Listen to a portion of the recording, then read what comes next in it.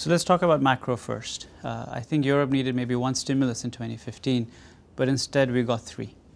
The first was weaker energy prices. You can see that in oil. Oil is $50 today. That translates into lower electricity costs, lower gas costs, and therefore reduces the cost of operations in Europe. The second thing is the weak euro. The euro is about 30% lower compared to the dollar at this point of time than it was last year. That allows the European industry to be more competitive vis-à-vis exports. If you look at the industrial sector in Europe, it has a tremendous amount of export-led industries, and that helps underlying demand. The third is quantitative easing.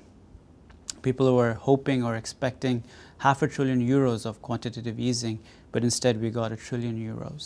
So Europe has received three stimuli in 2015 when one would have been enough. If you look at our business is performing well. Our key markets, automotive, construction, demand is up compared to 2014, trending higher than the GDP rates of 2%. If you look at the underlying performance of our business, that has improved considerably post the restructuring efforts we put in place about 2 years ago. So to put into perspective, in 2014, EBITDA was up 40% year on year. So the restructuring efforts, the strong demand environment, as well as the positive macro picture should allow us to have a good year in Europe in 2015.